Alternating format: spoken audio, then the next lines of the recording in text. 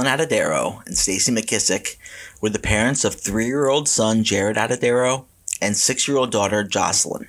Alan and Stacy had recently divorced, and both children were now living with Alan. Alan Atadero was a phys ed teacher at a local junior high school in the area and relied on his religious beliefs to keep himself grounded and to be the best father he could be to his children. He joined a local club called the Christian Singles Network, which assisted Alan with his life as a single father. Alan, Jaryd, and Jocelyn became very involved in the club and began to join in on the club's group activities.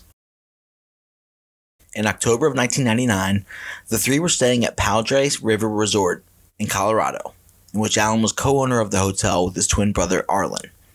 The Christian Singles Network had planned an outing to the State Fish Hatchery, and both Jaryd and Jocelyn were very excited to go on this trip. Alan was reluctant about the trip because he had to work, and the group would be taking care of the kids during their visit to the hatchery.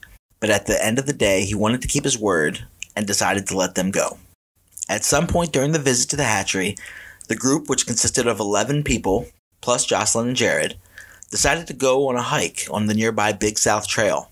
Alan Atadero remembers that it was one of those gorgeous fall bluebird days in the mountains of Colorado. Reports widely vary on exactly what happened from this point. However, it is believed that the group split into two groups, one with the faster-paced hikers and the other with the slower. It's not known which group Jaryd was in, however, it is reported that he ran ahead of the group he was with. Jaryd supposedly stopped and talked with two fishermen in the area before walking quickly up the trail near a group of adjacent campsites.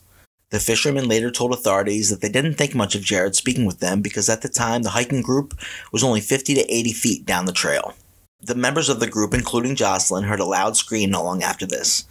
Jocelyn later reported that the scream had little context as it sounded both like somebody getting attacked or somebody playing with someone.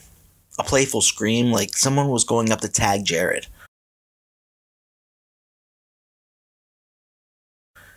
The group quickly realized that Jaryd was missing and started searching for Jaryd. They searched the area around the trail for about an hour before returning to the resort to tell Alan of the events that had occurred. Alan, understandably shaken, got into his vehicle and immediately went to the trail to look for Jaryd. Alan reportedly screamed, "They lost my baby. They lost my baby." The Larimer County Sheriff's Office was notified of Jaryd's disappearance, and a search and rescue team was deployed to the area immediately. Bill Nelson, now a recently retired undersheriff with the Larimer County Sheriff's Office, was in charge of the search for Jaryd. "Absolutely, I thought we would find him," he said. "Yes, it was a young child. My thought was that we should be able to get in there with our people and do what we do, and what we have done hundreds of times, find the person. It might take a few hours to find the child crying or hiding someplace nearby, but we would be done before midnight." The extensive search for Jaryd ran into multiple problems. Besides the media frenzy surrounding it, a helicopter used in the search for Jaryd crashed. The team on board the helicopter was severely injured and the helicopter was destroyed, but fortunately no one was killed. Larimer County Sheriff Justin Smith was a sergeant with the department during the search and recalled the intensity of the media and sensationalism surrounding Jaryd's disappearance.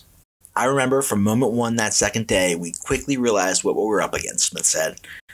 "We had searchers down who they were bringing out on stretchers. We had a missing kid overnight. We had Air Force closing off the crash site. Emotionally, it was overwhelming, and you could see it in the eyes of everybody involved. TV satellite trucks, 17 at one time, lined up along Colorado Highway 14 with anchors and fur coats walking around, and anybody and everybody calling us for information. Psychics professed to know where the searchers could find Jaryd. A barefooted man with a donkey showed up at the campsite, ready to track Jaryd down. An American Indian came to perform a ritual, asking the mountain to give up the boy. Searchers combed riverbanks and up steep slopes. Dive teams peered into small pools left in the narrow, slow-moving river. A plane made passes overhead, but was unable to locate Jaryd. It became a tornado, a hurricane, the biggest storm in all of our lives, Alan Atadero said. I was critical of them at the time because when you were in a survival situation, you want everything that can be done to be done. And at times I thought there was so much more they could have done. With no sign of Jaryd, the search gradually ended and the case went cold. In 2003, businessman Rob Osborne and Gareth Watts were hiking in the Padre Canyon area near the Big South Trail and came across partial human remains. Also nearby were a brown polar fleece sweater, a pair of blue trousers, and the Disney's Tarzan sneakers that Jaryd had been wearing when he disappeared. Authorities were notified, and the further searching revealed a human molar and a large-sized piece of a fractured human skull. DNA testing at the time revealed that the remains were 86% likely to be Jaryd Atadero's, but more modern DNA testing revealed that the human remains were 100% Jaryd's. Rather than bury or cremate the remains, Alan Atadero decided to keep them, creating a shrine to Jaryd out of his old bedroom, kept exactly as it was before he disappeared, with the skull piece kept atop Jaryd's favorite toys and belongings. According to Alan, "I am at peace and I know I am going to see Jaryd again one of these days. I'm going to look at him and say, 'Jaryd, what happened?' He's going to look at me and say, 'Dad, does it really matter?'" Although the general consensus of the case is that Jaryd Atadero was killed and eaten by a large animal, presumably a mountain lion, the contention around this theory is strong.